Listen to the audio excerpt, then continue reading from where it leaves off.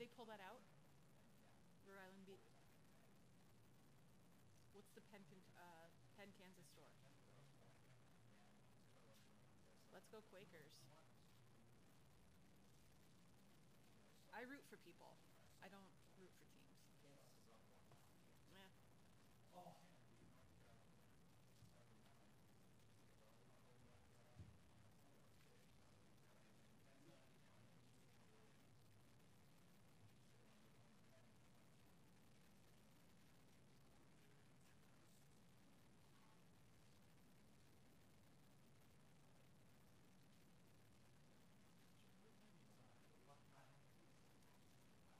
Bucknell players are at 4:15.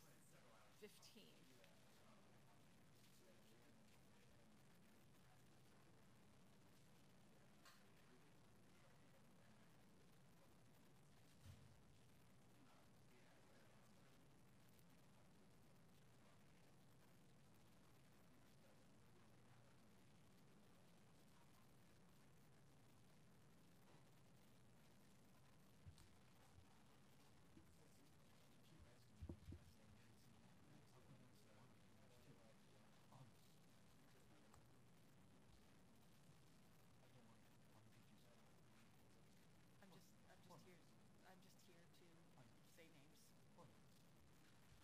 for everybody. For everybody. It's been.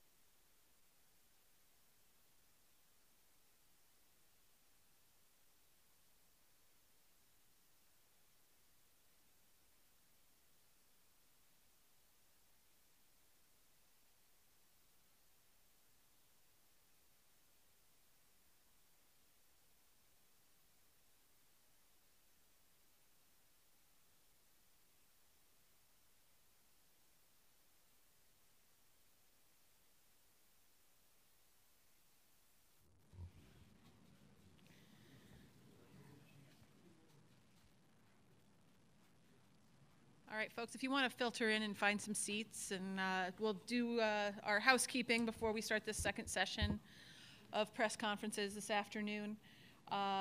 Please, everyone, remember to silence your cell phones or any other recording devices during the press conference, and also no flash photography during the press conferences. You are also not allowed to record the press conferences on your phones. If you would like video of this, please see our friends from Hammond Communications in the back. They will help you get set up to either record it or get the information from the FTP site later. We do have 2 microphone holders on either sides of the room. Please request the microphone and identify yourself and your outlet before asking any questions. And please, especially for the players, let them know which player you'd like to answer the question if you have any specifics. All of the press conference transcripts are being printed today and will be found outside in the media room, probably about 45 minutes or so after the conclusion of each press conference. They're also available online at ncaa.com/transcripts, and those can all be accessed that way. Press conference satellite feed coordinates are Galaxy 17, transponder 19B, downlink frequency 12075.50, horizontal. And the Michigan State players are coming to the holding area.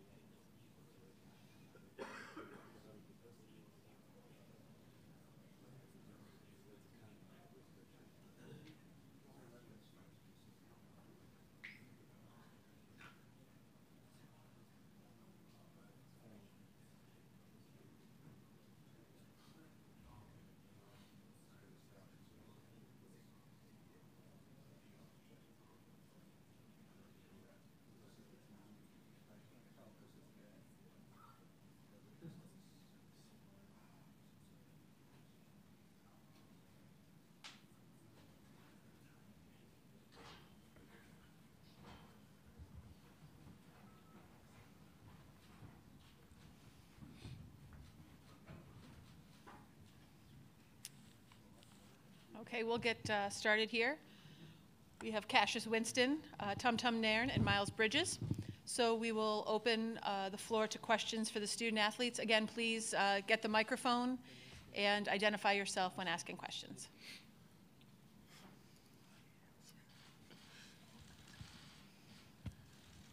Specifically for Cash and Tom, I'd like you both to address this, please, as point guards. What sticks out to you defensively from Bucknell? The guards have a lot of experience, and they're playing with a lot of confidence. So, they're going to make and take tough shots. So we got to kind of, keep funneling them into tough shots. Don't let them get their rhythm going and things like that early. Yeah, I think the experience, having a lot of seniors is what make them a really good team. And like Cash said, I think we stick to our game plan, and just they have that experience, we'll be fine. Casey Harrison, State News. Question for Tom. With Bucknell being such a senior-laden team, how exactly do you go approaching that to such a young core group of guys? Just understanding that they've played together for a while, and in the tournament experience helped. But we're a pretty young team, but we have a lot of experience. Me being a fourth-year senior, Gav, fifth-year senior, and Ben, sixth-year senior. But also our freshmen are sophomores now, so they have a year of experience under their belt too.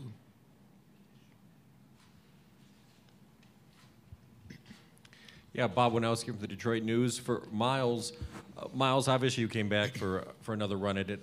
Why do you think you might be better equipped and ready to handle the run this time than you were at this time last year? We have way more depth this year. We have a lot more bigs, and our guards have way more experience. We kind of been through the wars last year, so I feel like that prepared us for this year. I'm Vedant Gupta. I'm applying to be Sports Illustrated for Kids, and I have a question for Miles. You've done a lot for McKenna. You've dedicated your season to her. She was actually a classmate of mine. What's it like knowing that this is for her and she's out there? Man, that's a great question. She's inspired me a lot ever since the day I met her. And after her birthday, I dedicated this season to her, so I wouldn't think of any other way to send her out the right way. We win a national championship for her.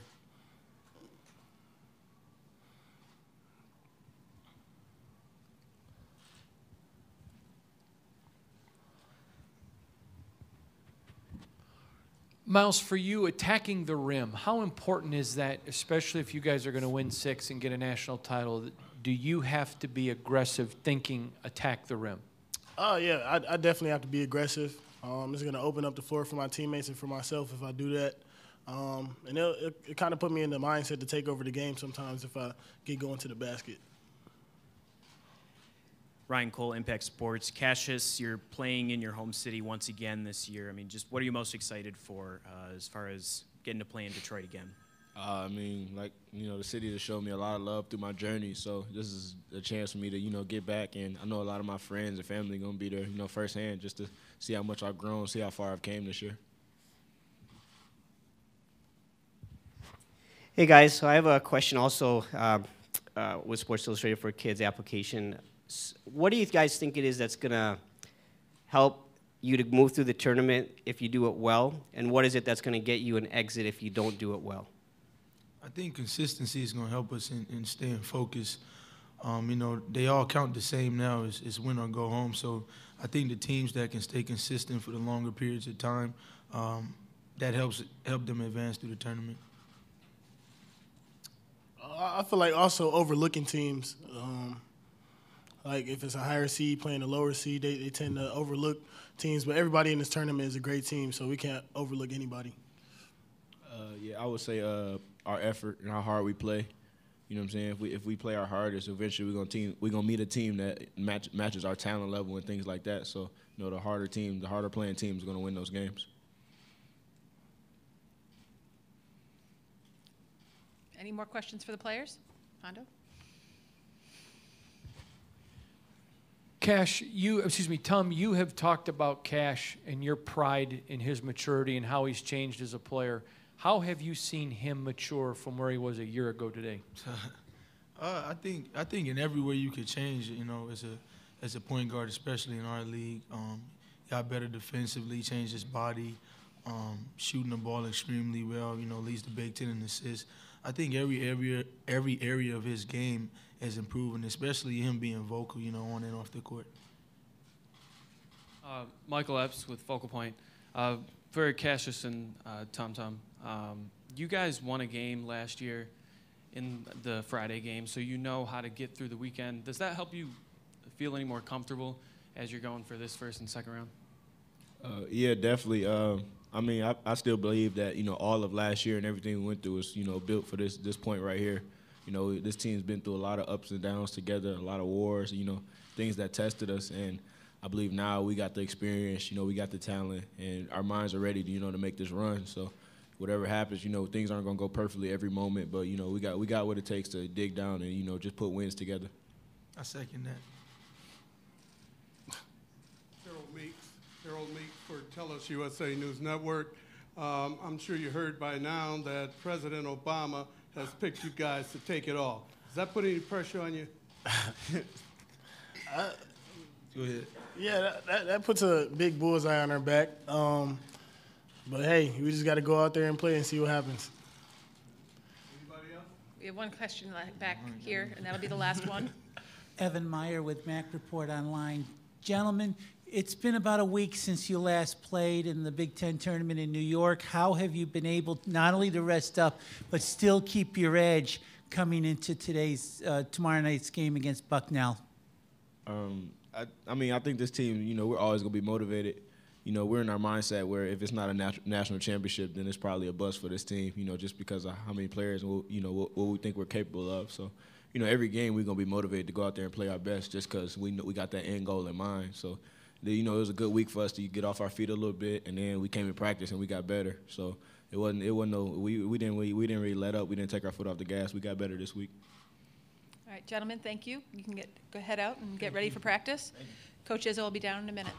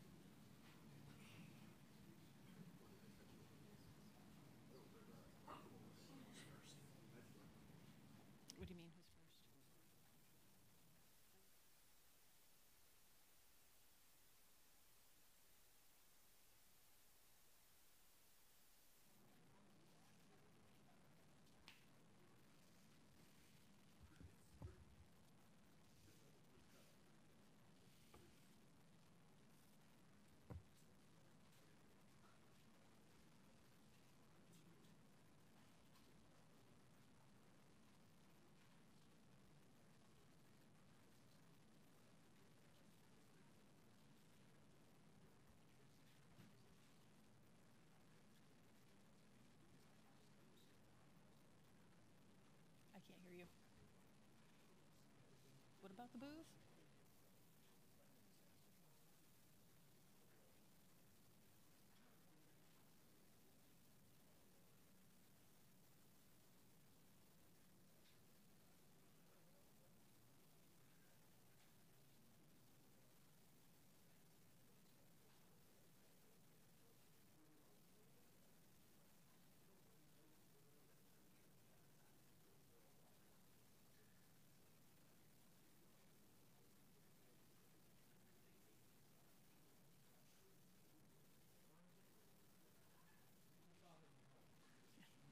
Exactly.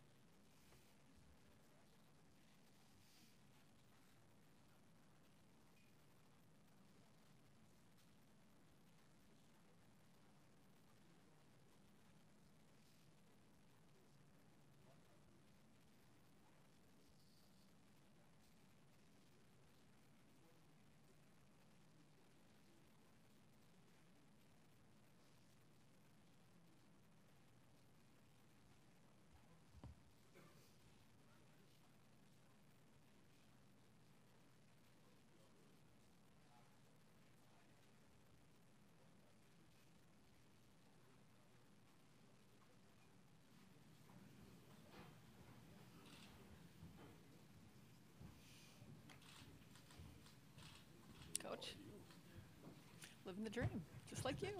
It's a nightmare. All right, folks. Just a reminder, please, to ask for the mics before you ask questions and to identify yourself and the outlet you're from. We will turn to Coach Izzo for an opening statement before we open the floor to questions. Well, we're really excited. I think we had a good week of practice. I think the week off, you never know how it goes, but it was as good as it could go for me and for us. And I thought coming to this venue, which I think is gorgeous, you know, I've been spent a little time here in December and coming down early on for a little tour to see the inside and outside. I think it's one of the premier arenas in the country, and we're looking forward to playing in it. Jason Ross Jr., DetroitSportsMedia.com. Coach, what do you think Bucknell does well as a team? What challenges might they be able to present for your team? I said I looked at, you know, Middle Tennessee, not to bring that up, but I look at Bucknell and I kind of shake my head that they're a 14 seed, and I mean that. You got 3 seniors that can all put the ball in the hole. Brown is a very good point guard. They all shoot threes. I think 7 or 8 of the 9 players, I think 7 of the 9 all shoot threes at a regular basis. They have experience. They have some depth. They have some speed. And as I said, you know, when you play in games like this, if anything's called an upset anymore, and I don't know if it is, but the way upsets are made a lot of times is by the 3-point shot. And they have a lot of players that can make 3-point shots, and we're going to have to defend that.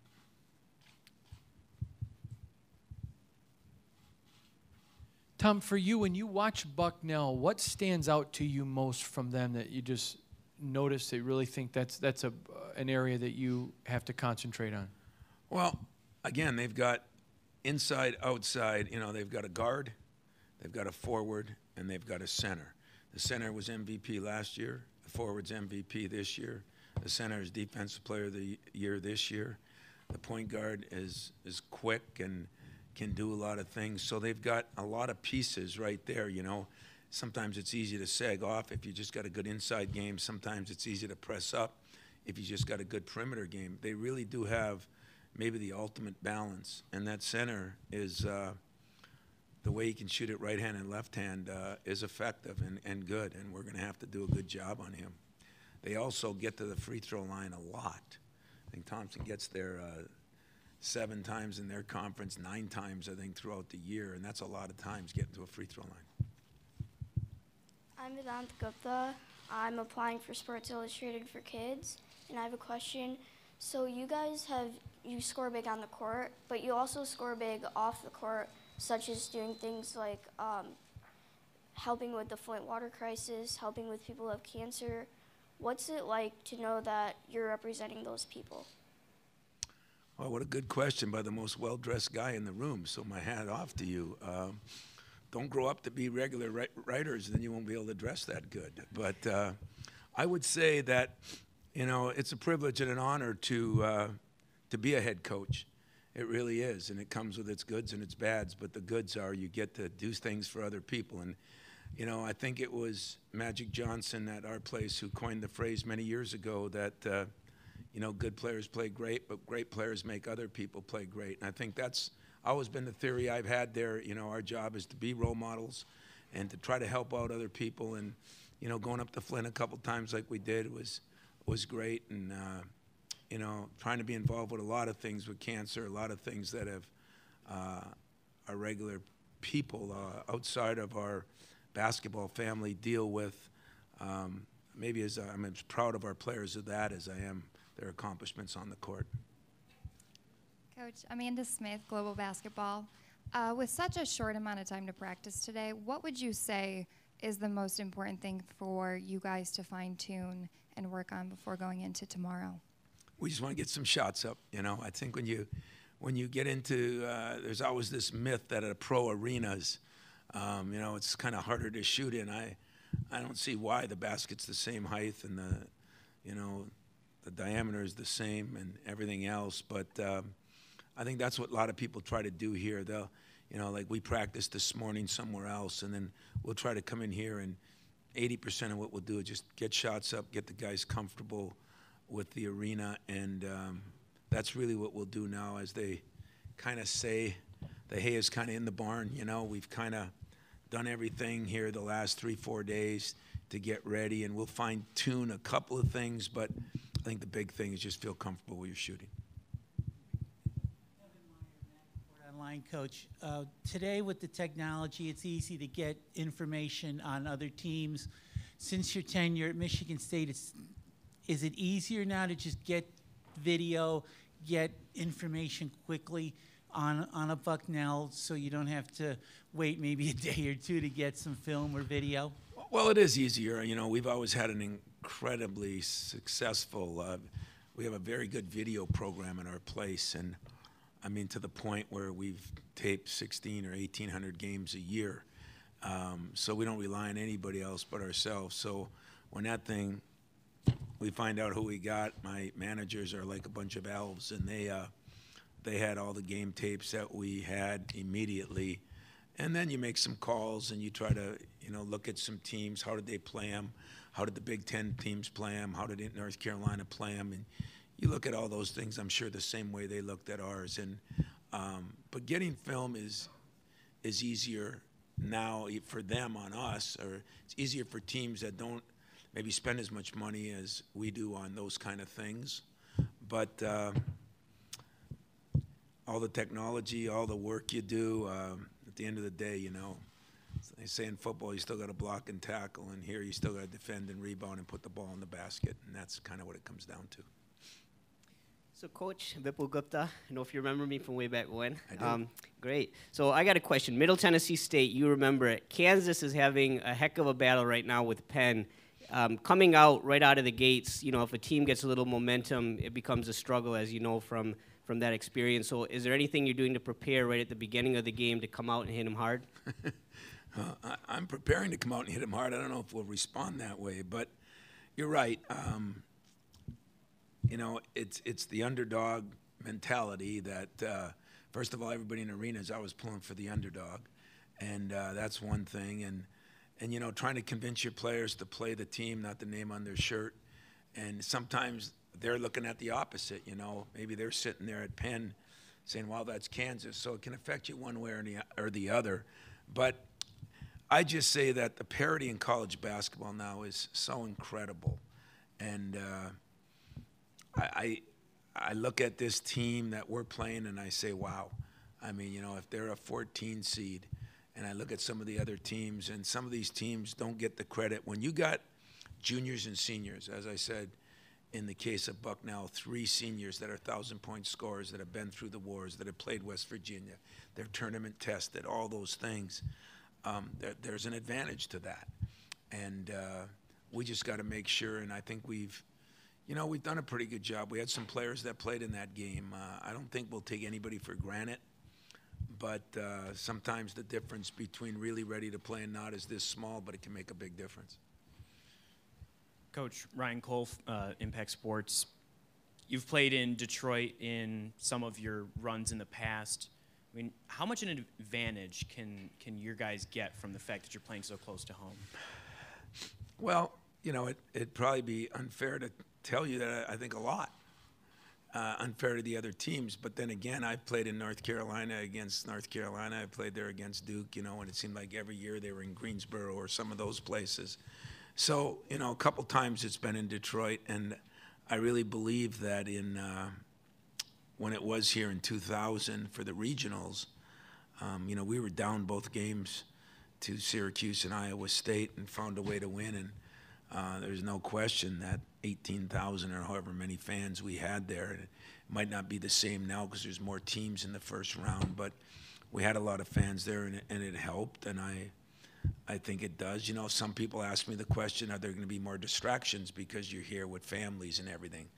It's flip a coin. I think we make a lot of things. At the end of the day, this team has won 8 out of 9 Big Ten games on the road. We understand how to win on the road too, and when people are booing you or things like that. So I think it's going to be a little advantage. How much, I don't know. Michael Epps with Focal Point.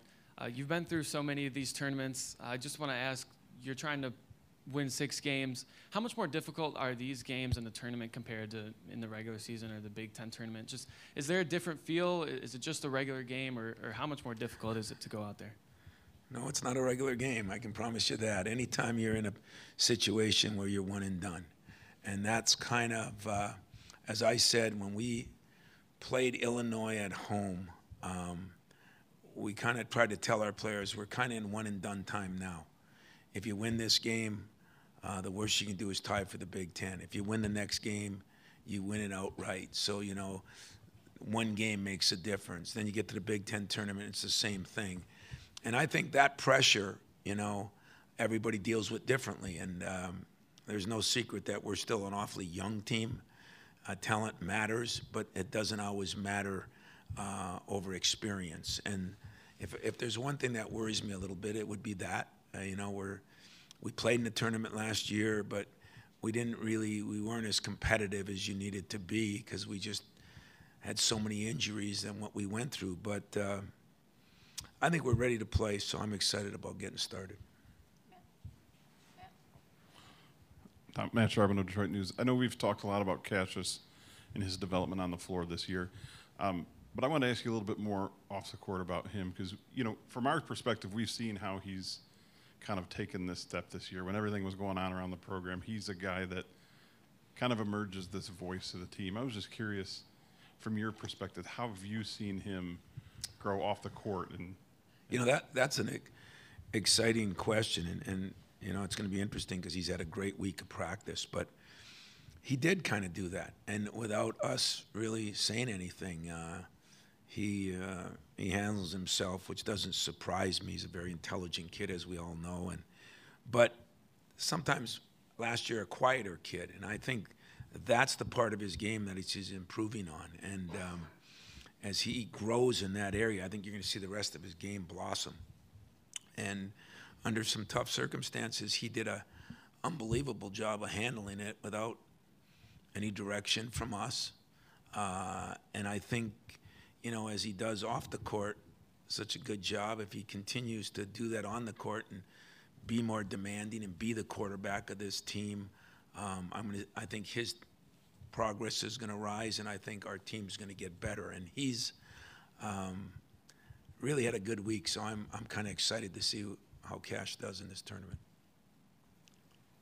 Vidant Gupta here again, applying for Sports Illustrated for Kids.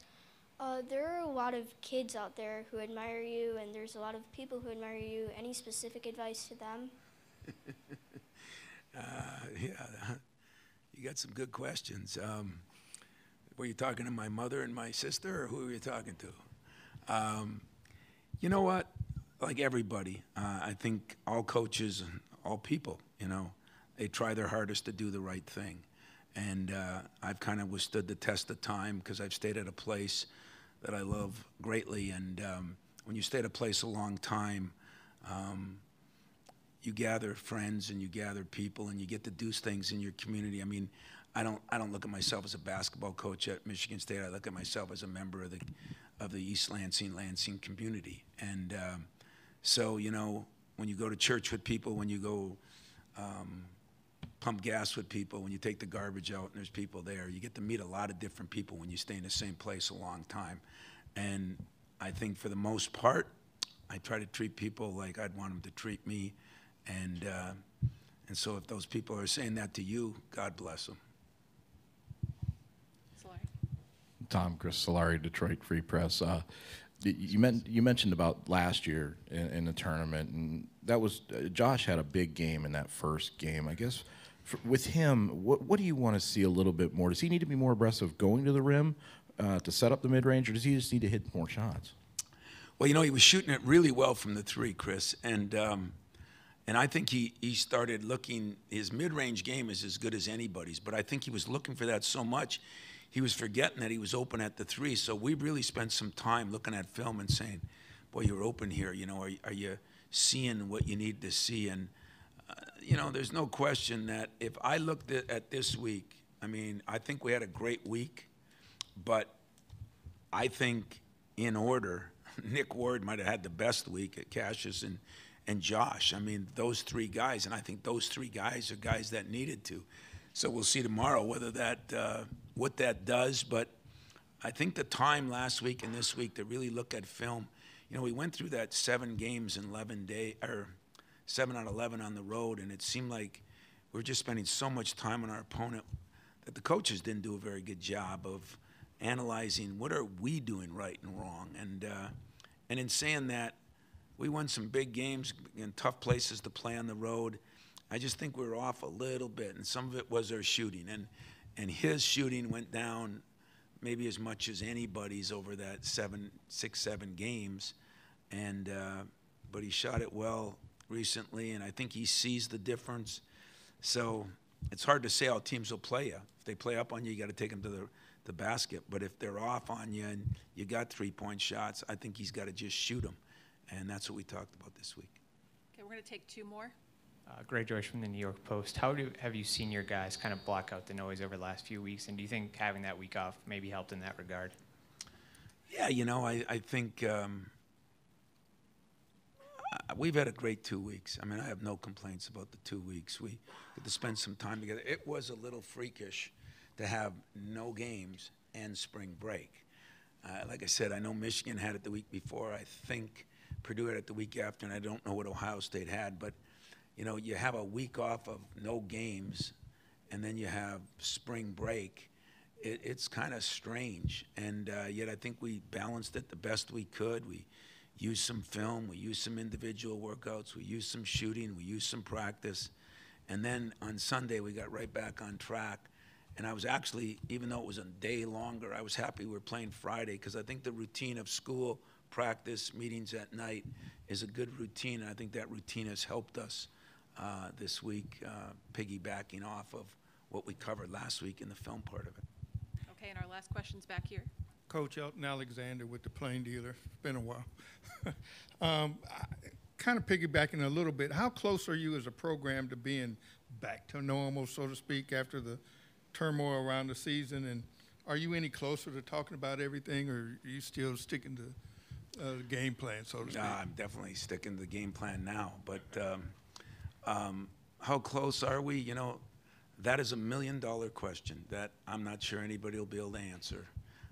Only because anytime there's any adversity of a loss, some people take it one way, some people take it the other. But when it's, you know, when there is noise and, I mean, no matter what it's from, every player kind of acts differently and accepts it or doesn't accept it. And probably of all the things that I've had to coach this year, that's the hardest, is trying to figure out, is it because of this, is it because of this, or is it because of this? And so there were times I was maybe a little harder on him, but probably more often than not I wasn't. and I'm not sure that's good either. But that's the balancing act that you had to do. I mean, that was the situation we were presented, and I think as I look back on it, whenever it's all over, I'm going to appreciate how well our guys handled it, but I will also say how probably difficult it was for them. And so I'm just proud of the way they handled it. I'm proud of my team right now. I'm excited to start playing, and I'm looking forward to getting it going tomorrow night. So thank you. Thanks, Coach. We'll let you get to practice.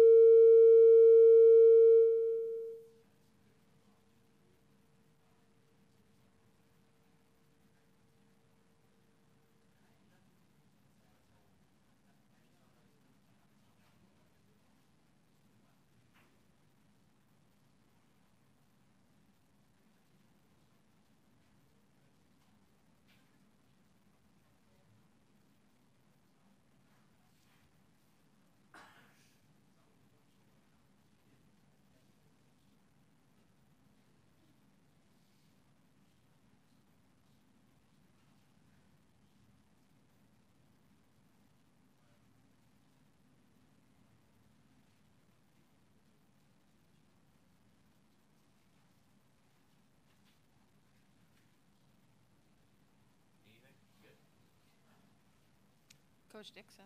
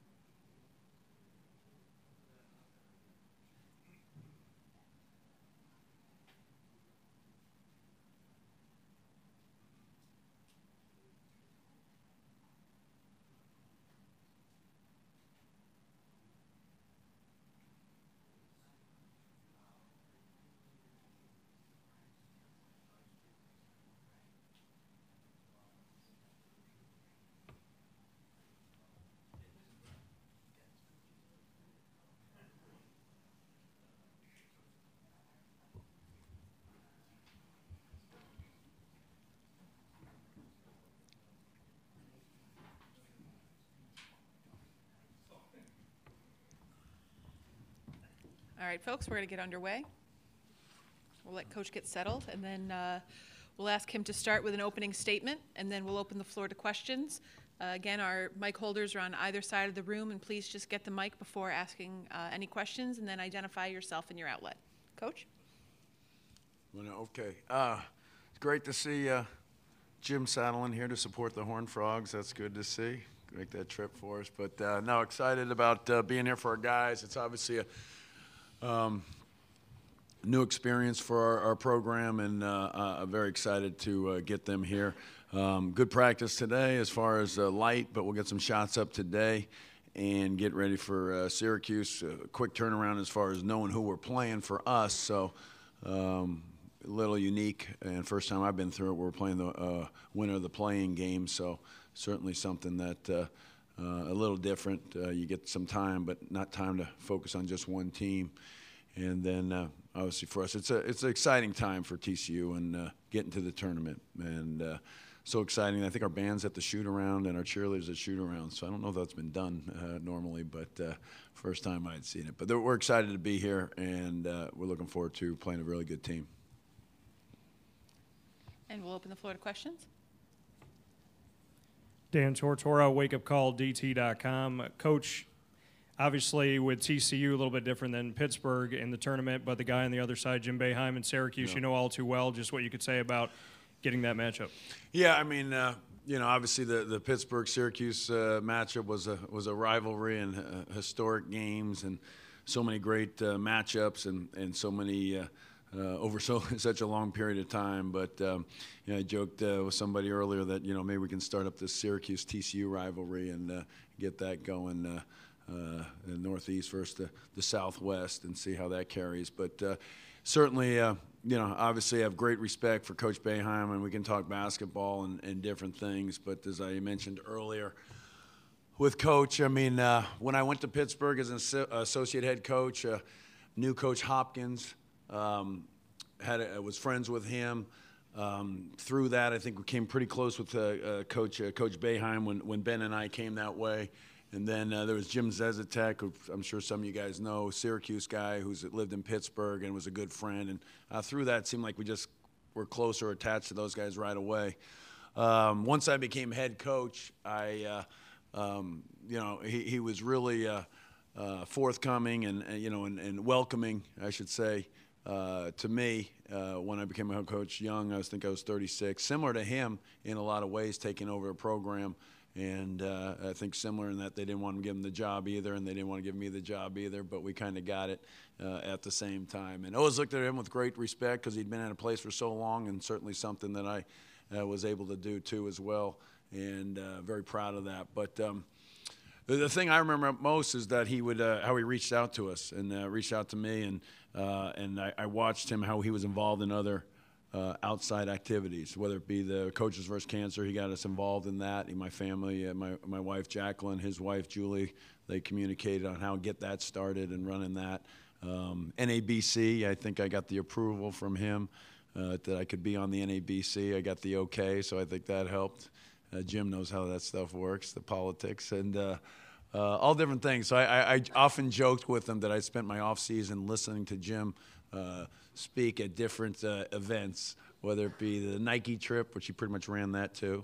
USA Basketball, he got me on that to coach the USA team in the World Championships, so he got me involved in that. So I would joke, and we'd hang out on the Nike trip, and we'd talk about different things, and I'd laugh. Oh, here I go, here I'm listening to him give him the state of the game. So obviously I respect him more so for all the wins, and I think everybody knows about that, but all the things he did outside basketball. And invited me in and pointed me in the right way, I think, too. Stephen Stevenson, Fort Worth Star-Telegram. Coach, when you assess Desmond's season, how would you characterize? Did he surpass your preseason expectations, or how would you characterize the season he's had and what he's brought to?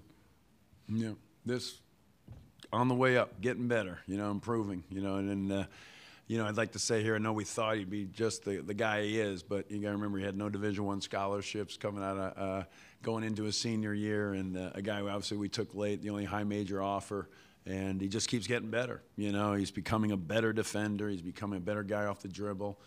Rebounding better. That's the one in the last couple of games. He's really had 7 in our last game. So, you know, obviously he had a knack for scoring around the basket, finishing.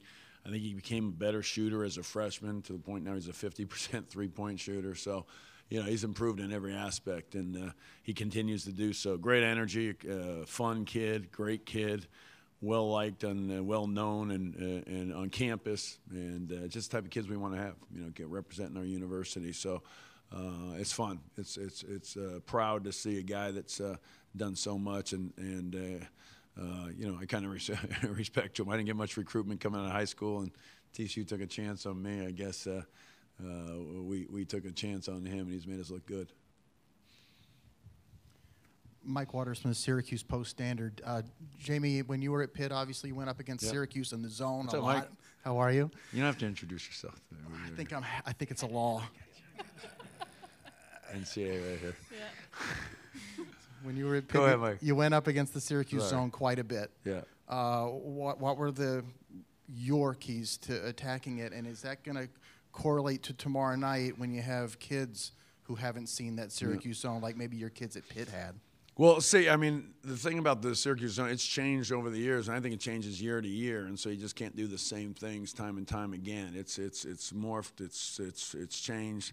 You know, the thing we did, and I've told this story before, and that we, when I became the head coach, I realized, you know, if you're going to win in the Big East, you want to win championships, you got to beat Syracuse, and they're going to play the zone, 2-3 zone. But also at that time, Louis was at Seton Hall. Coach Welsh was at Providence, so Pitino was at Louisville. So you were seeing that zone pretty much throughout the conference, and they're all kind of disciples of Coach Boeheim. So our belief was you had to be good at it, and you weren't going to be good the day before practice, the day before you played them. You had to be good at it from start to finish of your season. So we worked on it from October 15th on, and also we practiced it because that was our secondary defense. And so I'd watch it and see what they did to implement when we played that defense, but also to help us go against it. So, you know, that's I think, you know, as you see when they get in the NCAA tournament and you see teams struggle against it, because it's hard to prepare in one day.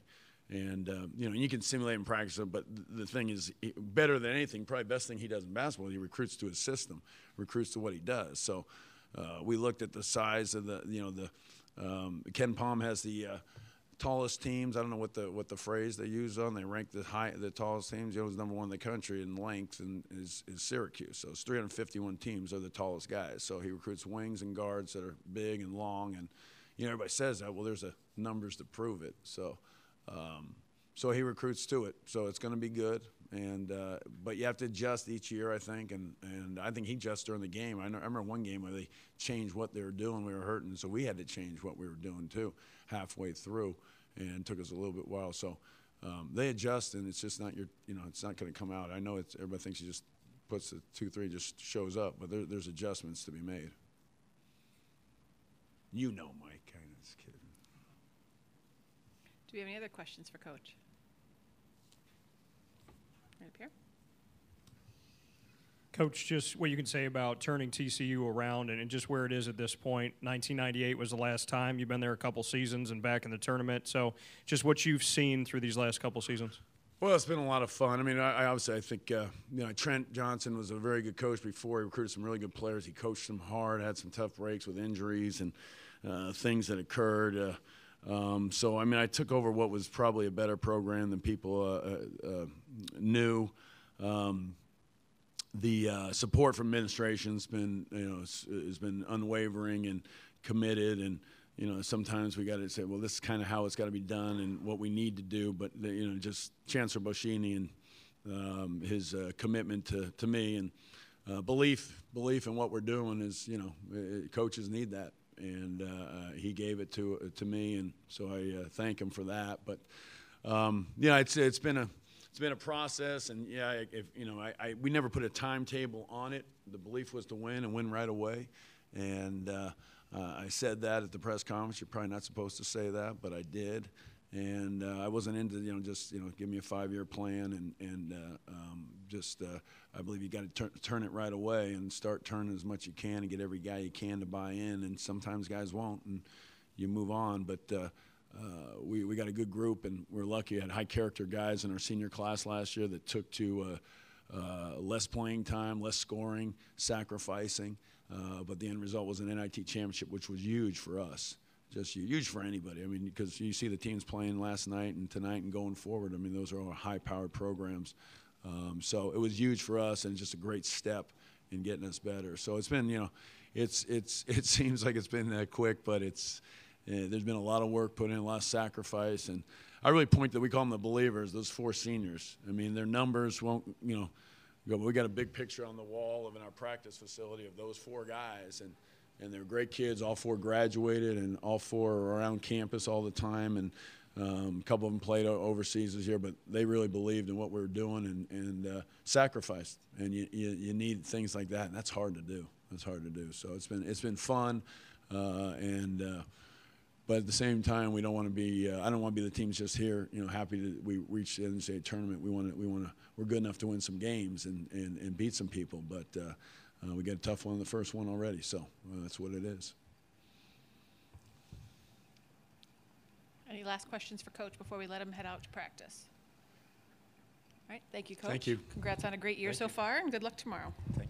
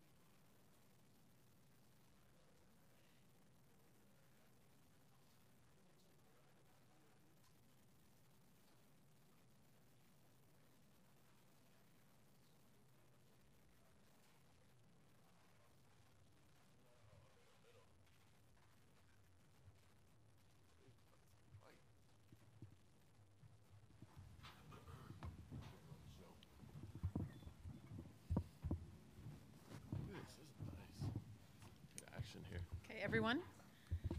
We're going to start with the Bucknell student athletes. Just a few reminders to please silence your cell phones or any other devices that you have in the room. We are asking that you not record any parts of the press conferences with either the student athletes or the coaches. That is available through Hammond Communications, and you can see our friends in the back if you would like that. So to get this underway, Stephen Brown, Zach Thomas, and Nana Folland. Did I say that correctly? All right. Yeah, I was worried about that all day. We will open with questions for the Bucknell student athletes.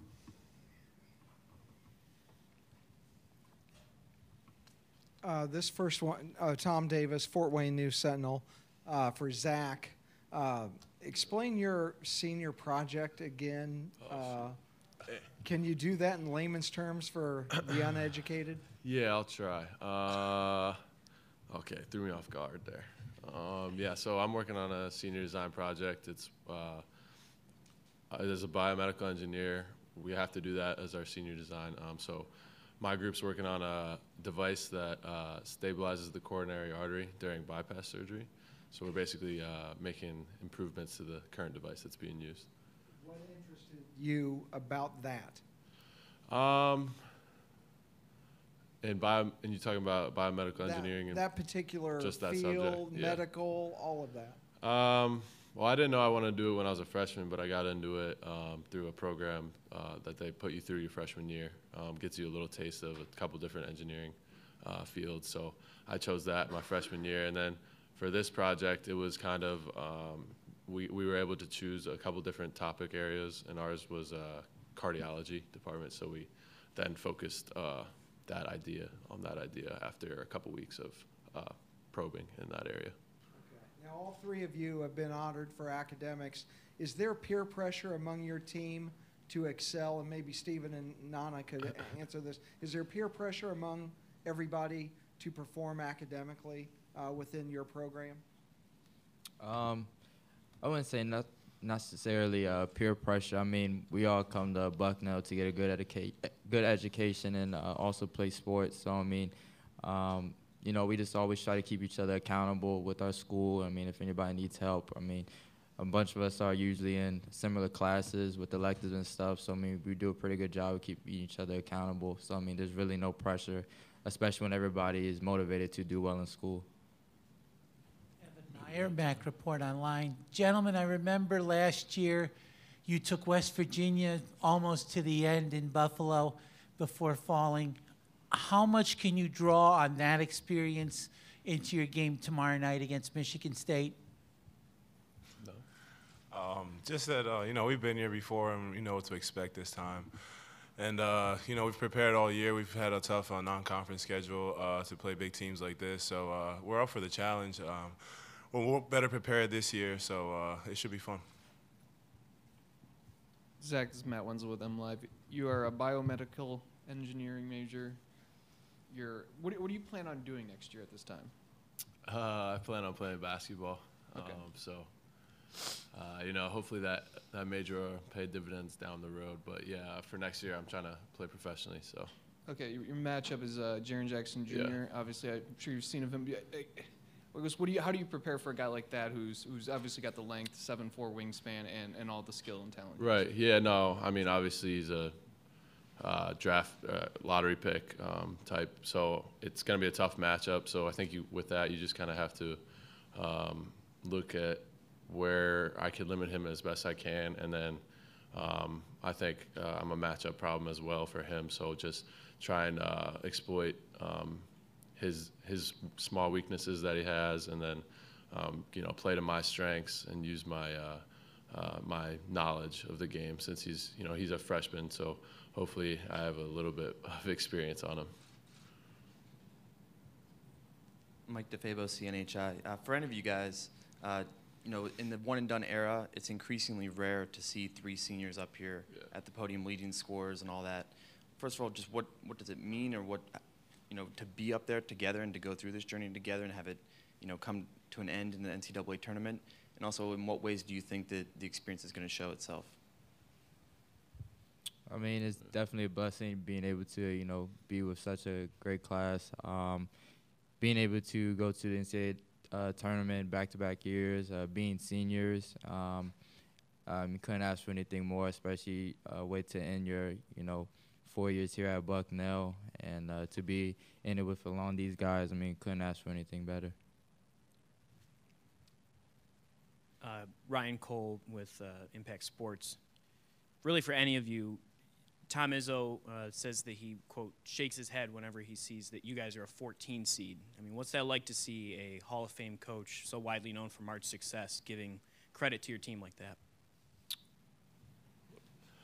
Yeah, we shake our heads when they're a 3 seed. So, yeah, no, it's just the way it worked out, I guess. We feel like we could have been maybe a little bit higher, but we like our chances either way. No matter who we're playing against, we just got to play solid. If we don't come out and play solid, then we're going to get beaten. So we know we just have to be focused. That didn't matter really what game we got or who we drew. We knew it was going to be tough. So we're ready to get that, have that focus today and shoot around, and then tomorrow in a game. For Nana. You start off the season with a bunch of high major tough challenges this year. Did Coach Davis talk to you guys about we're going to start off in our non-conference schedule with a lot of really difficult tests so that we can get back here and be better prepared? Or did the coaches just do that and you looked at it and like, oh, that's what they did? It was a little bit of both. We wanted to, be better prepared for like when we do get here, and the opponents that we face. We've played Carolina, we played Arkansas, so like we played some big time schools. So when we get here, we knew that we were gonna face potentially a big time school again. So it was part of it was to prepare for this time, and part of it is just because we want to compete. We want to compete with the best. You want to play all the worst teams in college basketball. You want to play some of the best. So as a competitor, I feel like you owe yourself that to do that, to go at the best at anything really. All right, and lastly for me, for Stephen. When you look at the NCAA tournament field, Vermont's not in, Rider, Wagner, Middle Tennessee State, a bunch of programs just like yours that won 25, 26, 27 games. Meanwhile, there's Power 5 teams that didn't even have winning records in their league, and they get in. When you see stuff like that, does it bother you, or did you not even notice that Vermont's not in or somebody like that? Yeah, I mean, definitely saw a couple of those games that they were playing in. I mean, it's kind of tough. I mean, you go a whole year playing, and your season kind of comes down to you win or lose in a tough matchup or a tough game, no matter if you play well or not. It's kind of tough. I mean, it's just how things goes with the NCAA tournament. I mean, I didn't really think about it that way, the way that you described it, but I mean, it's just how things kind of go, especially being and kind of like the mid-major leagues, low major leagues too as well. I mean, you face a lot of those situations, a lot of those challenges, and it's kind of disappointing to see those other teams. Kind of saddening to see those teams that that have a great season and don't have the opportunity to be here. Chris? Hey, Chris Solari from the Detroit Free Press. This is for Zach. A year ago, you guys were in this position, almost similar seed, and put the test to West Virginia. What did you guys take from that into this year to keep the success going, and how do you apply that in the next few days? Yeah, so we coming here last year was obviously a great experience for us. It was the first time for us. So we used that as motivation to get back here. We used that all season long. Every game, we know what the main goal was to get back here, and we didn't want to just get back here. We wanted to set the goal of winning a game or two in here and get as far as we can. Because we think we're talented enough. We got a great group coming back. We got us 3 as seniors who are kind of leading the way. So, we kind of had that experience under our belt. And we wanted to take that in every game and do as best we could. And, we have the confidence. This year's a little bit different for us. Last year it was fun to take in everything. This year I'd say we're a little bit more focused. Still enjoying it, but definitely want to play as best we can and hopefully give ourselves a shot to win. Graham? Graham Couch, Lansing State Journal. For now, how do you deal with Nick Ward? He's obviously a guy a lot of people double team. How do you deal with him? Yeah, he loves getting deep position and just getting easy buckets. So you know, it's hard, but at the same time, it's fun playing people like that. You don't want it easy. You want someone that's going to go at you, and I'm going to go at him. So it's, you know, you got to work, fight around, and try not to get him the easy touches, make everything hard. I mean, good players are going to do what good players do, but, you know, you have to make every possession hard for them.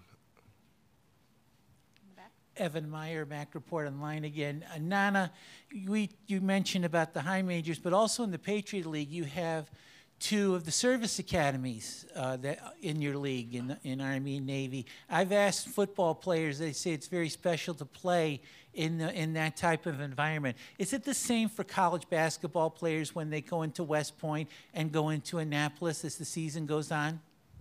Yeah, I mean, I think all three of us, the whole team, I mean, we love to play those places, not just because of, you know, Army or Navy thing, but just because they just compete. They play hard the whole game, and they make you earn the win. So it's just fun. They're competitors, and they're good people.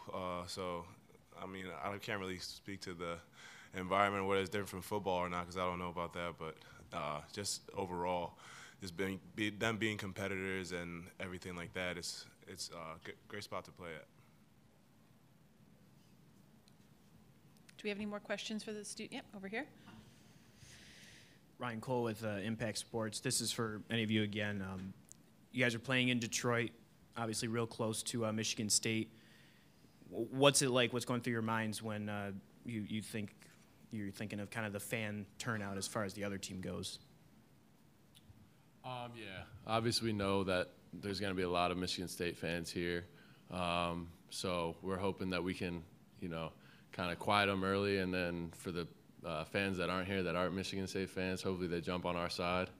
I know we'll have a good amount of Bucknell fans there too, so hopefully we can, you know, kind of limit that crowd, having as much of a factor, you know, try and shut them up early. Any further questions for the student athletes? All right, gentlemen, we'll let you head off and get ready for practice. Congrats on a great year, and good luck tomorrow. Thank you. Thank you. Thank you. John Terry is the Bucknell SID over in the corner here. So any requests for players, coaches, please see John, and he will help you out.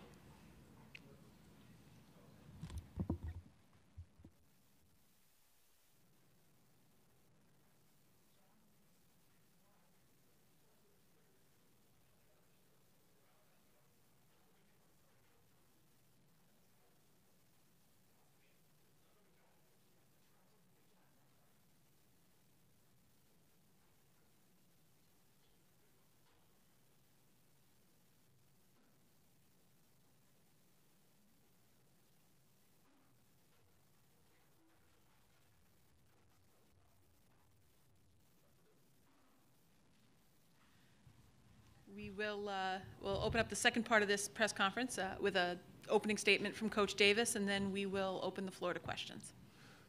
Well, obviously, we're very excited to be here. We know it's going to be a great challenge. Michigan State's got one of the best teams in the country. I think we got a pretty good team, too, so we'll go out there and see what happens. We don't need to be better than them for 4 games or 4 days. It's just 40 minutes, and we'll let it fly and see what happens.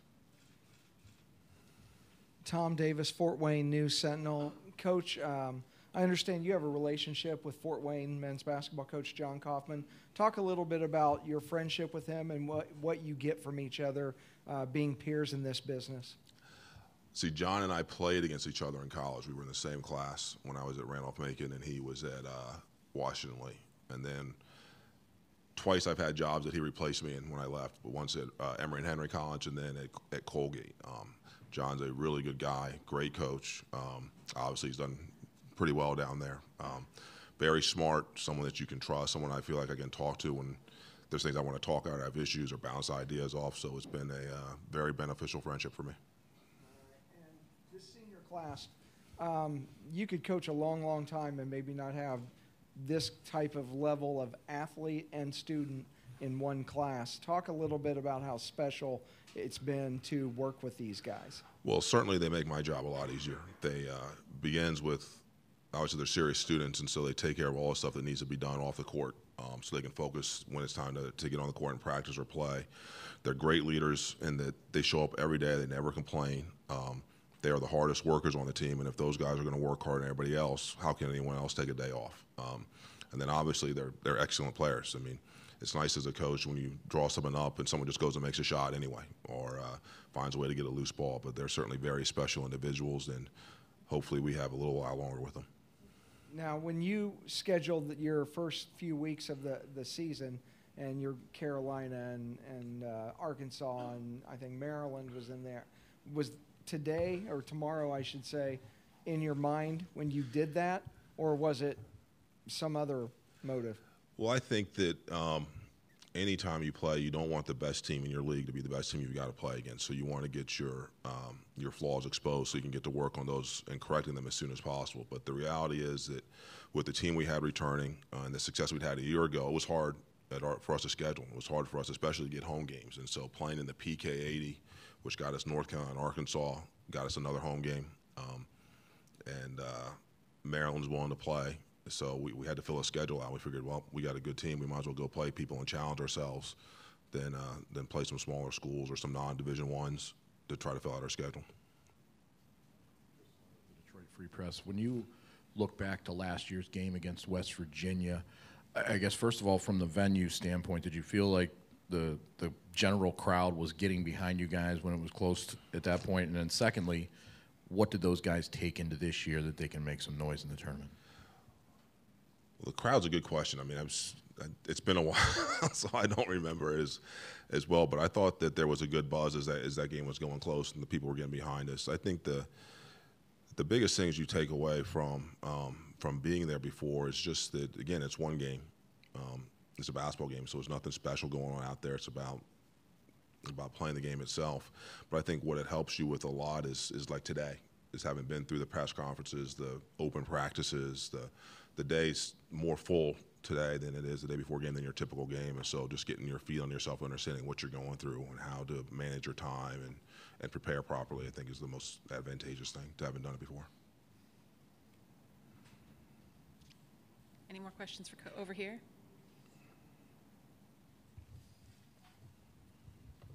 Matt Wins with MLive. How do you mentioned the crowd. How critical do you think it is early in the game to not let that slide with? I mean, I would expect there will be a big crowd on their behalf here tomorrow night, to not let them go off on a run early and just to keep you guys in and keep them Well, close. I think to have a chance to win is the most important thing, is to not fall too far behind.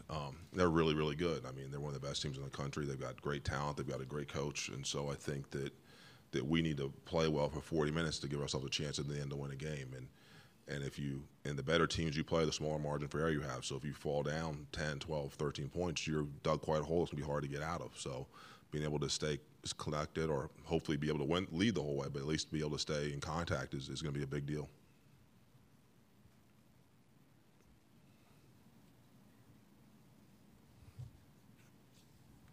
Coach, I think Bucknell's made the NCAA tournament You've won 22 games, 8 of the last 14 years. Does the success feed on itself and kind of the snowball's rolling the right way now? Well, I think what it does, certainly in some ways it does. I think what it does is it creates a culture and an expectation that guys, when they decide they want to go to Bucknell, are embracing the idea that you've got to be a great student, that you've got to be a great athlete, that you want to play at the highest levels, that you want to play in games against Michigan State or North Carolina or Arkansas. I mean, you go right down the line. That's why guys come to school at Bucknell, and they come because they want the opportunity to do that. So they want the opportunity to play for championships and those types of things. And I think that in the culture in itself certainly helps it. But you got to continue to get good players. Coaching staff's got to do a good job. You got to have the support of the administration to give you the resource you need to be successful. But I think that it does, to answer your question, it does help because it's the expectation now as opposed to it's not an aberration. All right. Zach Thomas, I think he was the number 2 scorer in Maryland public school history. How does he end up in Bucknell and not in the ACC or not in the Atlantic 10 or not, you know what I'm saying?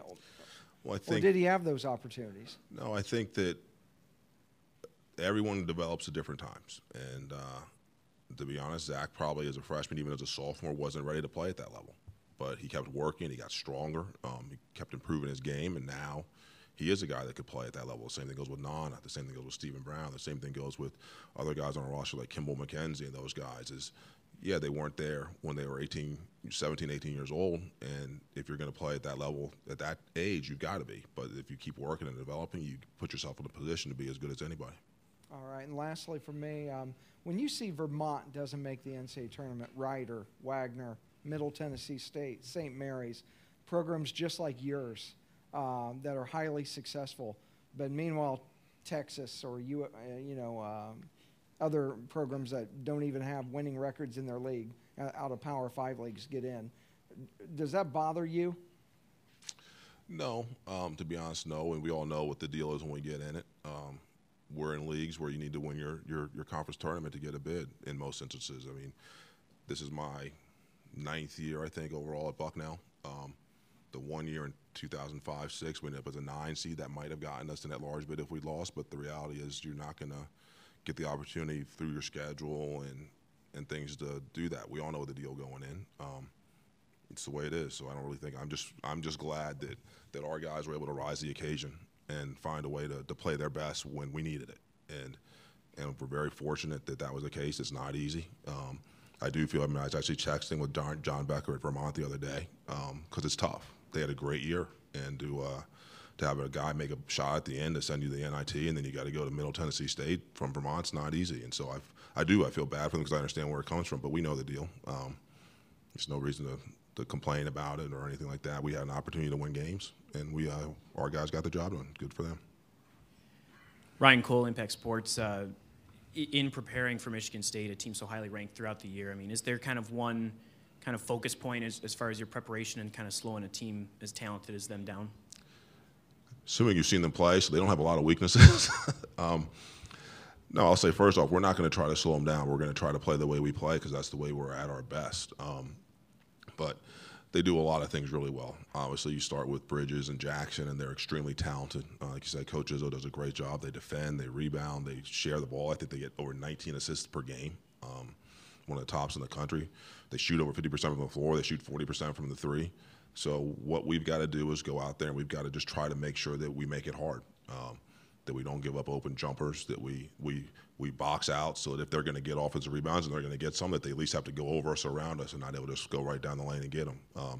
That we attack on offense and try to get them on their heels and make them guard us the whole possession and take shots when they're available. But we got to make sure that in order to get the good shots that we work together. And if we do those things, I think we'll have a great opportunity tomorrow. Michael Epps with Focal Point. Those three guys, you've been with them for a long time, those three seniors, and I just wanted to ask, what makes them special?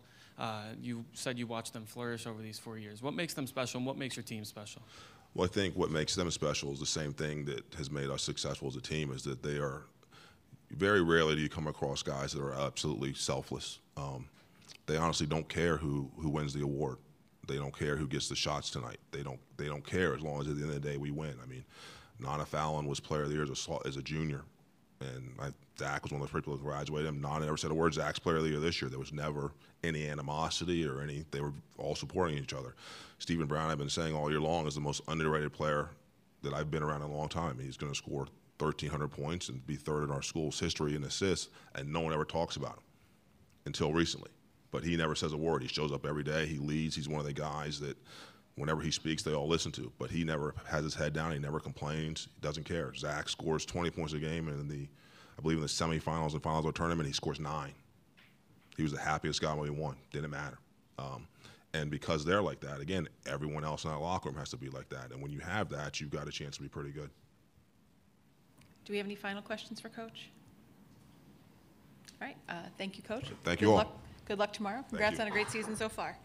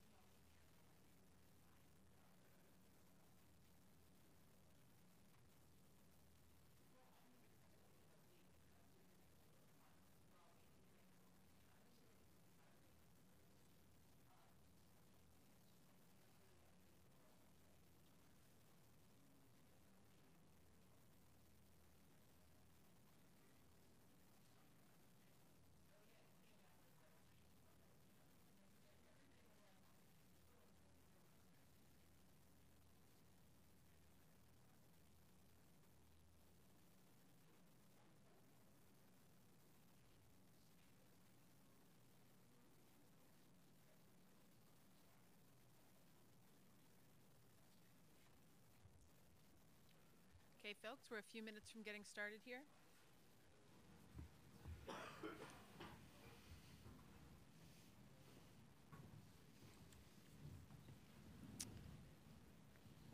And so what we'll do here is we'll open the floor to questions for the student athletes. We have Frank Howard and Tyus Battle. And so please just get to the mic holders, and reminder to please identify yourself and your outlet before asking your question.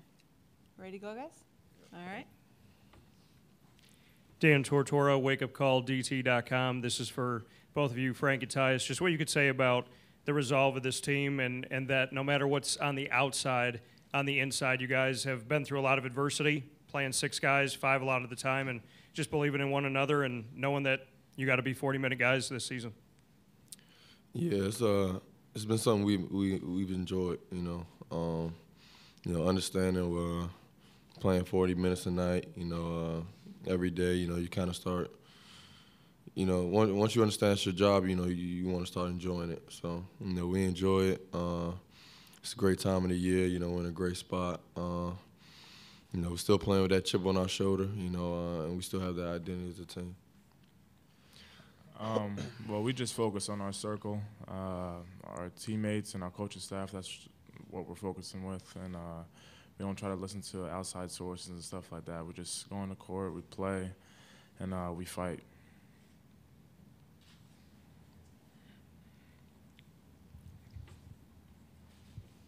Nicole Auerbach, The Athletic. As a follow-up to that, when Frank, when you were talking about playing 40 minutes, when you know that you guys are going to be asked to do that physically, what do you change, like, about your recovery or your stretching or anything, like what all the other stuff that goes into that? Every day, you got to get your treatment in, drink a lot of fluids, had to change your diet a little bit. So, you try to do anything that gives you energy, to refuel your body. We all want basketball to be a job as one day, so, it helps you treat it as a job early. So. Yeah, just like Frank said, we spend a lot of time recovering, resting, sleeping. Our training staff does a great job helping us be able to play this amount of minutes in the game. So, yeah.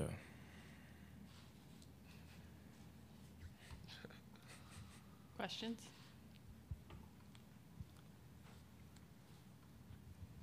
For both of you guys, again, just what this season has taught you about yourselves personally and about this group.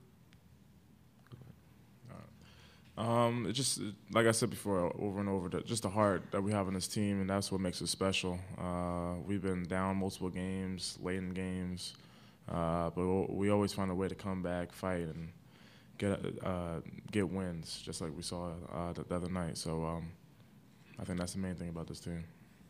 Yeah, that's just it shows the character of each guy on this team and of each guy on the coaching staff.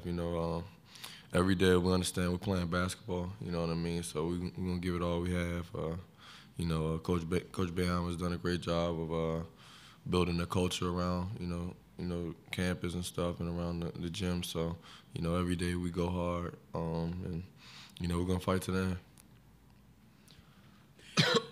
Hi, Brian Estridge with the TCU Sports Network. Tyus, Coach Dixon said he's been watching you a long time, from back in recruiting days all the way watching your career.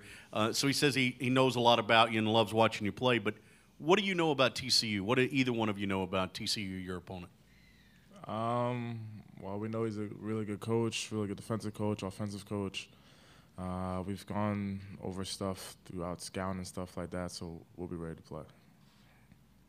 Yeah, TCU being in a whole nother conference, didn't really get to see them much during the year, but we've done a lot of scouting, and I know Coach Dixon's a great coach.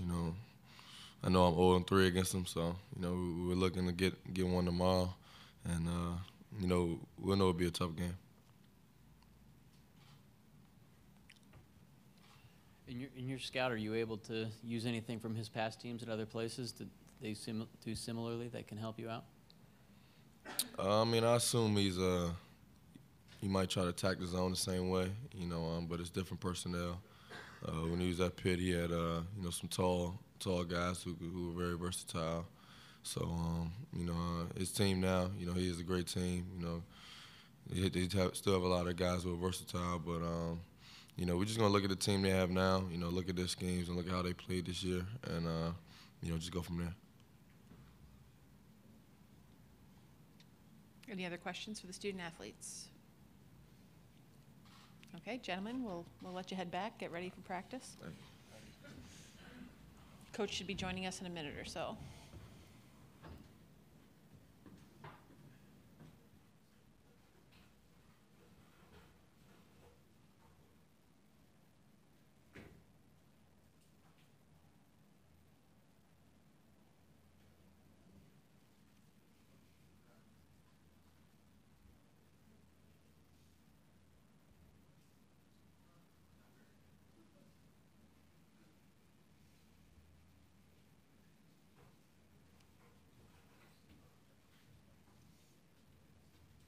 Coach.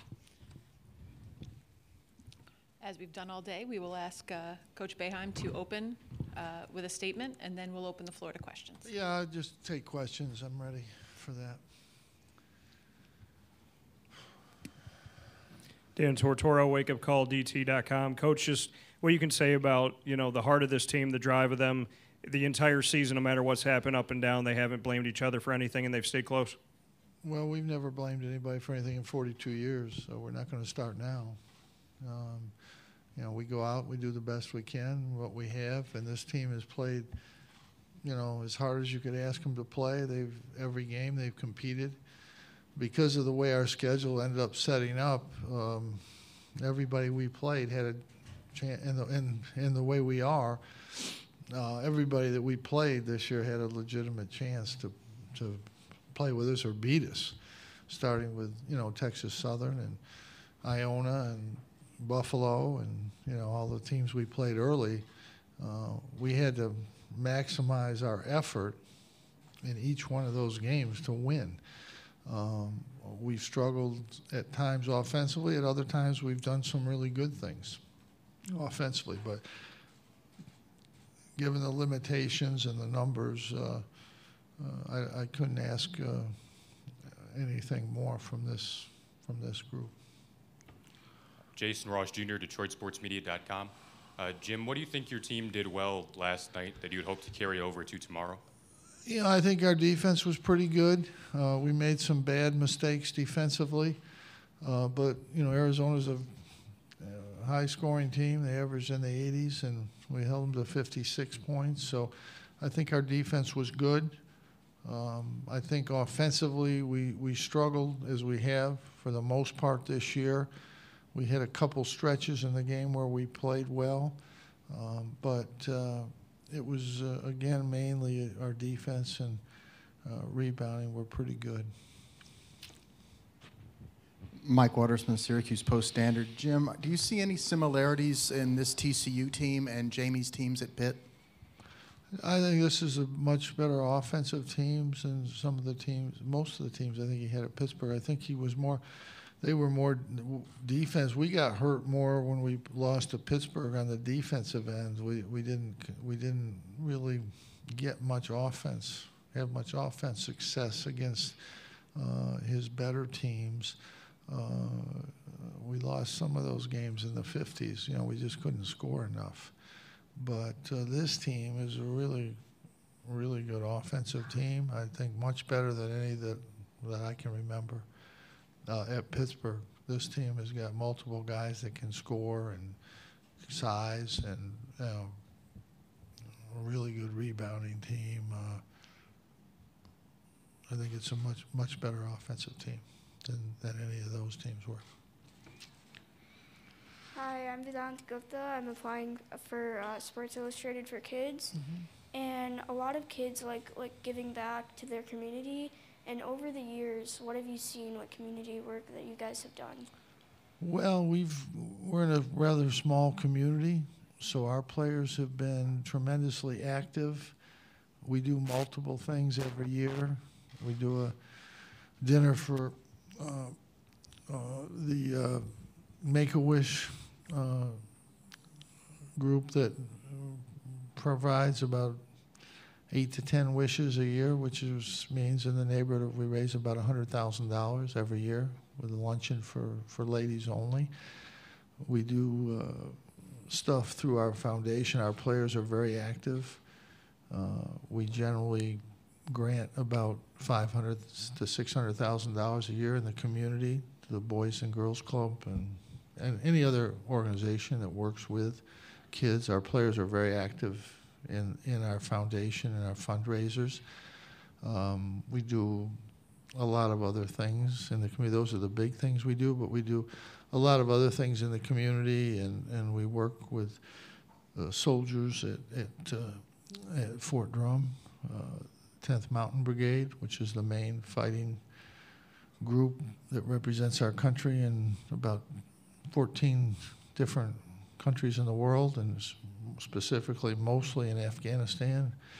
But the players are very active and have really helped us in all the things that we do in the community, and it's been good. We've raised a lot of money for Coaches versus Cancer. They've helped us with that, and really proud of our players being involved in the community.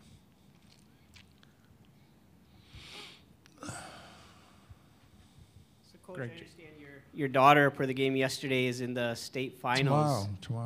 Tomorrow. Sorry. So number one question is that as a parent, what has it been like to take her on that journey? And number two, how do you keep an eye on that game, hopefully avoiding the time conflict? Oh, I hope it's live streamed. They play at 6:15 tomorrow night. Hopefully it is. I was at her last game where they won the regional. And they won the last 2 state championships in their division. So they have 3 seniors who've played through. This will be their 3rd try at winning a state championship. It's fun to watch them. You watch them in the summer with AU. And, of course, my other son played in the state last year and played in the prep school championships this year. And my other son's a freshman at Cornell. So I've got to watch a lot of extra games this year. I'm really happy that they're done with AAU basketball. It's, every coaches complain that we have to go out for a month. I was out 4 months last summer, April, May, June, July, and a couple in August. So, but it's fun watching them play. They like the game. They've always liked it. Their mother pushes them pretty hard, and I like to go watch them. She coaches them. Greg Joyce, New York Post. How do you handle such a quick turnaround with a group that's already shorthanded and having to play another game in 48 hours? Well, it's tough. But if you're in this tournament, you play Friday night, you're going to play again Sunday, so you're going to play twice anyway. During the season, we played quite a few. Well, not as many as we usually do, but we played a few back to Sunday, Mondays, and back-to-back games, and we had a lot of 3 games in 6 days, 7 days. So, we're prepared for that. But, they'll be ready to play.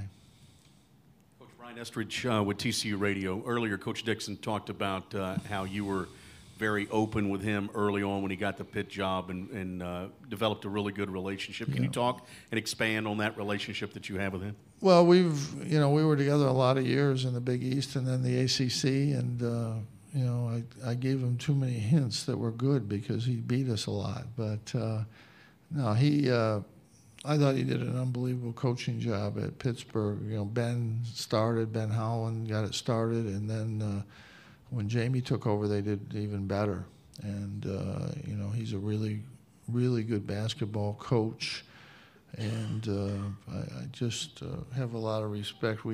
I was the chairman of the committee of the USA Basketball. We had him coach one of our teams overseas, and it was really a hard tournament. It was really a hard tournament. We had a team going to, I think it was Australia, but I did it for about 15 years. I had 15 different teams in 15 different years, but I think he coached the one that, it was a really hard tournament. We didn't expect to win, and he won the tournament with the guys he had. He was definitely, they were underdogs, but he's a great basketball coach, and he's done a great job, obviously, at TCU, and he did a great job at Pittsburgh. Nicole We again. wouldn't be here if he was still at Pittsburgh. Go ahead. I'm wondering, just as a basketball coach, even when you're in the tournament, do you watch other games in the I tournament? watch every game. So you've been watching games all day? I watch every game all night during the summer, during the season. I text Mark Few after every game he plays, what he should have been doing right and what he didn't do right. I love basketball. When they're not on, I watch the NBA. When they're not on, I watch the women's basketball. And when they're not on, I watch curling, if that's what's on. I know more about curling than any basketball coach in the country. I can tell you that right now. I like sports. I stay up late. I like to watch TV, and I like to watch sports on TV. Soccer's getting to be my favorite, but, you know. My son have an argument. I think Messi's the best player. He thinks Ronaldo's the best player, but he's never right. He's just smarter than I am. I couldn't get into Cornell. Jim, how is Brahma Sidibe's knee? How is he feeling? Same as he's felt all year. Terrible. What is giving you that indication? Just how he's playing in practice, how he's moving? It's been bad for the whole year. I don't think it's going to change today or tomorrow. He's doing the best he can on it. He's got pain every time he plays. It's not going to hurt it anymore, but you know, he needs to get it fixed. And you know, as soon as we're done playing, we'll get it fixed. And it's not a major thing, but he has constant pain.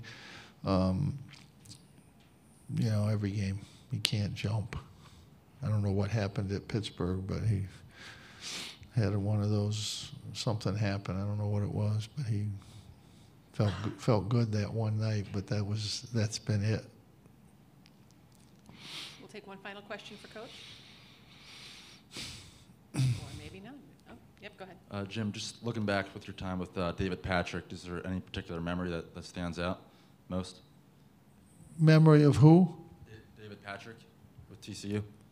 Oh, David. I was thinking, who's he talking about? I was thinking of David Padgett for a minute there. David, you know, we recruited David. He came in. Was a good player, but he came into Syracuse, and we had I'm not going to even try to name the player. We had a great point guard, so he really wasn't going to get a lot of time, and you know, he transferred, which transfers are good. I mean, sometimes, not all the time, but quite a bit of the time, transfers, it's a good thing if you're stuck and you get an opportunity to play someplace else. It's good for players to be able to do that. I think it will cause some issues with when players are able to freely leave. But the more that I think about it, even though there'll be some just crazy stuff happen. Some guy will, you know, just say, you know, I'm going to play a lot here, but I'm going to play more over there, so I'm just going to go over there. And, you know, our coach yells at me too much, I'm going to leave.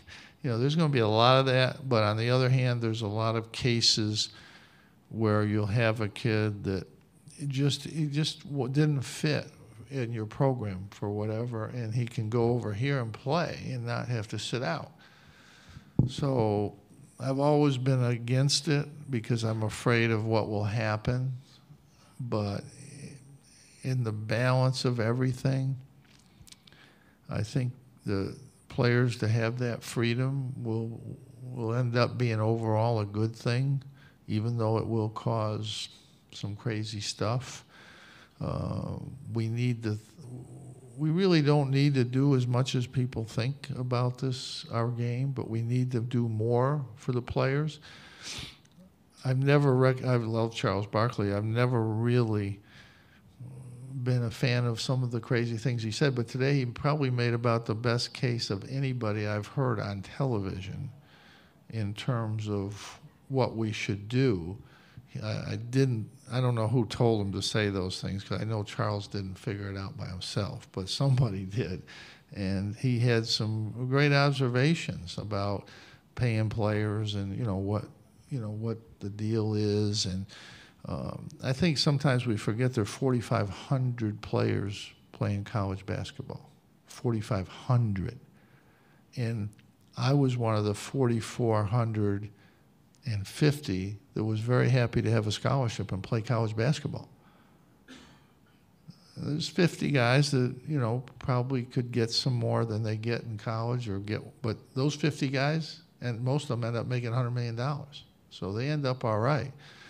But the rest of us, college basketball is a pretty good thing for us. And we have made changes, and we have helped the players in ways that have, I think, been very good. And I'm hopeful that this commission finds some other way to enhance players' experiences. I mean, parents to games, parents travel, hotels for the tournament, or even for a game in the regular season or two. And whatever else they can do to enhance the experience for players. You know, if you sold T-shirts, you know, one of our players, if they got, it'd be about $5,000. That's for one guy. That's about what it would be. It's not like it'd be $100,000. I'm not saying that some guys wouldn't get $100,000 someplace, but you know, that's in that. But let's just do some more for the players if we can. Let them talk to, get advice, you know, from agents who are going to tell them to leave anyway. But that's all right. Let them get it. Let them talk to them and you know, see what happens down the road. And there's so much made out of one and done. I've even said it. It's like if next year there was one and done. Just think of this year's freshman class. Who would have come out? Who would have come out this year? Who would not have gone to the NBA? Trae Young? He didn't even hardly play on the USA team last summer. He's going to be a top 10 pick. Why? Why is he going to be a top 10 pick? Only one reason. He came to college. If he'd have come out last year, he would have been a late first round, maybe, and he played the whole year in the D-League. Now he's going to be a top 10 pick and get a lot of money and play. Who really would have come out? I think maybe, I'm not going to start naming all kinds of names, but I think a couple guys, 2 or 3. And some more might come out, and they'd all be playing in the D-League for 2 or 3 years. Like a lot of guys that come out early now. But, so let them go. Let those guys go. And, I mean, you just look at Trae Young, for example. He'd be playing in Idaho someplace this year, riding the bus. I mean, it's this whole thing about, oh, yeah, let's get him in the G League. You ever been in the G League? You ever gone to a G League game? You ever lived where those guys lived? They're adults, 23, 4-year-old guys. You know, you're going to put 17-year-old guys there? You got to be crazy. The other thing is, there's 17 guys on every NBA team. Do people realize that? Do you even realize that? There's 17 guys on the teams. So if you're not a superstar coming out of college, the Bagleys and those guys, right? Where do you think you're going? How do you think you're going to get the NBA? The guys up there at 13, 14, 15, 16, 17, they're you. With 3 or 4 years already in. And those guys up there in the league, they're not going anywhere. There's not many places up there. More and more people will start to understand that as we move forward. Sure, you can have a G League team. You got 12 guys there. How many guys? And you got 17 or 15 plus the 2 down, 2 guys with 2 ways. So where are those guys going? And so you, instead of paying them 30, what are you going to pay them? 100, 75, 100? By summer, they will not have a penny. It's just not a good plan. We need to fix the college experience as much as we can. Obviously, some things went wrong. We know that. Let's try to fix it. It's still the best way. If I have a son, I want him to go to college. Even if he's a great player, go to college for a year or 2. It does not hurt you to go to college. Whether it's 1 year or 2 years, it does not hurt you. It only helps you. Well, that's enough of that. Goodbye. Pardon? I'm not shocked. Miami struggled a little bit. you know, without Bruce Brown, it's been a struggle. He's their guy. I mean, he's a great leader, great guy, and Loyola had a great year. You know, I mean, there's going to be upsets in this tournament. I really thought the Penn game would be closer. They didn't shoot it quite as well as they can. But, you know, Gonzaga's really good this year, and we played Greensboro last year, those same guys, and they're good. They had a really good team.